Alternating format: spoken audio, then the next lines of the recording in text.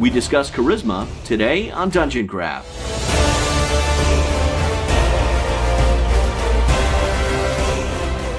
Welcome to Dungeon Craft. I'm Professor Dungeonmaster, and this channel is about playing the ultimate game of D&D and other role-playing games. And I'm Deathbringer. Level up your game by subscribing and click the bell icon so you'll be informed when we upload new videos every week. I recently polled my patrons and asked them, of the original 6 ability scores, which do you think can go? And the overwhelming favorite to be rejected from the game was charisma. Social and mental stats like charisma, intelligence, wisdom, it's always tricky to handle them because what if the player character is more charismatic than the player playing them? Corey at Taking 20 does a great job of covering this in his episode, Why Do We Handle Charisma Backwards?, in which he postulates there's pretty much 2 camps when it comes to handling charisma. Now the first, we'll call it Camp A, is the most common.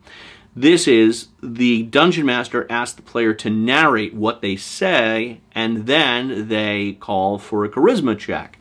And the problem with this is it penalizes people who are introverted or not really as charismatic as their 18 charisma paladin is. The other option, version B, is you roll the dice and then narrate to see what happens, just like you do when you roll to hit a monster. This method does not penalize players who are not as charismatic as their role-playing avatars.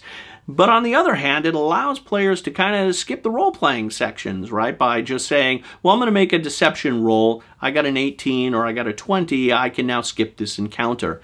And that's why a lot of old-school Dungeon Masters don't like it. Now, in my opinion, both camps are correct from a logical point of view. On one hand, you don't expect your players to be as strong or as dexterous or as wise as their player characters. But on the other hand, it's a role-playing game, and role-playing should be encouraged. And social encounters really test the player character's ingenuity and acting skills, and that's a big part of the game. And it's what makes these games different than, say, video games. If I'm running for a group of introverted teenagers, I might just call for a roll, because they want to skip mostly to the combat anyway. But if I'm running for experienced players, and I want to encourage role-playing, I'll still call for a roll. But it'll be a much lower threshold, and I'll really carefully consider what they say prior to setting the difficulty. The problem here is the underlying premise that a role-playing game, if it's well designed, can create a bunch of consistent rules that can consistently simulate both real-world physics and interpersonal relationships. I don't believe that that can actually happen. That's not a thing. And so any kind of role-playing game will fall short, and it'll be up to the Game Master's discretion, and that's okay, because that's what you have a Game Master for. Now, whether you favor A or B, the most important question you as a Game Master can ask is a roll even necessary? In many cases, the answer is going to be no. Non-player characters in my games will have default responses and a range of responses that will determine if that roll is truly necessary. For example, the classic, can the player characters trick their way past the guard and get an audience with the king? My response to that is no, because the default position of a guard is to say no. They're not supposed to let people past a certain point. That's what they do. Their whole existence hinges on that, and most of them are military officers, and they are trained to follow orders without questioning. That's how guards work. This die has 20 sides. It's going to come up natural 20, 1 out of 20 rolls.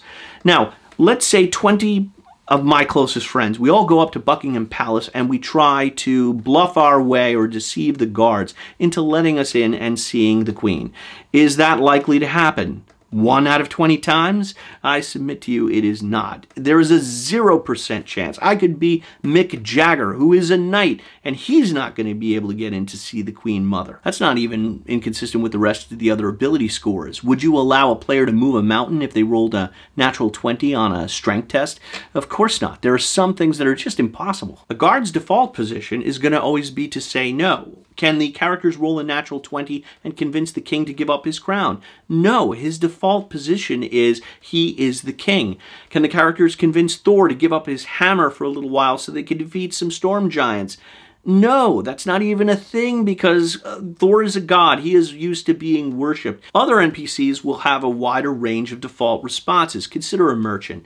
Will the merchant haggle over the price of oil or rope? When they see the adventurers coming, they're going to be like, oh, here's a group of adventurers again. They're used to haggling a certain amount, and they probably have it in their mind, I'm going to come down as much as 10% for these people so that they think that they got something at a cheaper price. Now, will a master swordmaker lower their prices? I would say probably not, because they are a skilled artisan that spends weeks working on a single product, and if the player characters don't buy it, they can wait a little longer and find someone who will pay for that quality. If the player characters flirt with the serving wench, is she likely to date one of them? Well, this has probably happened a number of times, like all day, every day. How good looking is this guy? How much money does he have? And what are her prospects? Is this a dumpy town? Is he the best thing that's going to come along? Or is it a prosperous city where she can do better for herself with a more stable guy? And just because the player rolls 18, 19, or 20 to flirt with her doesn't mean that she's automatically going to engage in carnal relations. She might just say, okay, I can go for a walk with you tomorrow morning around the town square. Imagine a sliding scale, and for relationships, you don't go all the way to the end of the scale with one charisma check. You move one little bit. Now, NPCs, their sliding scale could be different and have more steps. But if you imagine steps and multiple checks are necessary, that's, I think, more like how real life works. Now, everyone always wants more specific details, so let's look at a scenario. This is Power Behind the Throne. It is a scenario for the Warhammer Fantasy Roleplay game, and although it's not D&D, it is useful because it is almost entirely role-playing. In this 96-page scenario, the player characters have to ingratiate themselves in the royal court of Graf Boris Todbringer and unravel a conspiracy that threatens the entire city. The scenario plays out during an annual 8-day carnival. Players have opportunities to meet key NPCs at various events, such as archery tournaments, minotaur fights, plays, concerts, and there are 22 major NPCs in total and only 3 combat encounters. I've run this scenario 4 times, and in the early run-throughs, when the characters would see a major NPC like Lorraine LaFarrell, who is the court minstrel, I'd say, well, you see him, what do you say? And I would get stammering and hums and haws. So in subsequent sessions, I've said, okay, you see Lorraine LaFarrell, you want to go up and talk to him? Yes? Okay, you start making small talk. The default position for Lorraine is he's extremely friendly and gregarious. I mean, he's a minstrel after all. He will talk to anyone who likes talking about music or drinking. Now, this is how I would do a charisma check. I'd set the number at 11, and if the player characters roll an 11 or better, Lorraine will invite them to another event where he will introduce them to one of his friend NPCs like Alevandro Fanmaris, the Master of the Hunt, or Dieter Schmeidenhammer, the Graf's champion. If they fail the roll, he will thank them for a good time, and he'll say, maybe I'll catch you later. The next day, the player characters might find him at another event, and because they're a familiar face, they can start up a new conversation and begin that process again. Dieter Schmeidenhammer's position as Graf's champion requires him to fight 3 or 4 sparring matches a day, and whoever wins gets to be the Graf's champion for the next year. It's probably likely that the player characters are going to enter, but even if they lose, he is going to have a lot of respect for them. He'll help them up off the ground and say, hey, I'm sorry I hit you so hard, buddy. What say I buy you a beer? Failing a charisma check might mean Dieter excuses himself, saying he has to wake up early for tomorrow's match. Success means he will introduce them to his friends. Another critical character is Petra Liebkos, and she is a lady of the court. She's charming, flirty, funny, and a great conversationalist. That's her default. She's also materialistic, so she will respond more positively if a character buys her gifts, lowering the charisma check DC.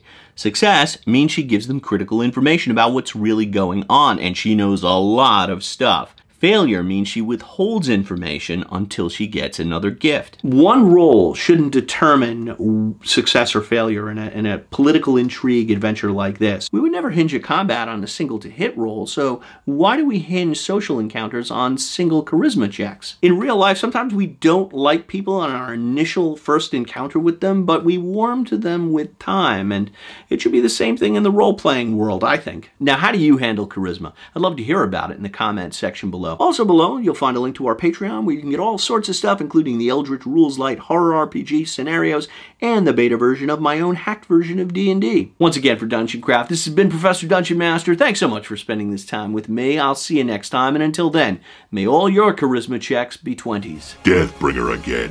You know who has charisma? Seth Skorkowski. Which is why he has more subscribers, and I hear he pays his NPCs a lot more. So if you're not watching him, click on more Dungeon Craft.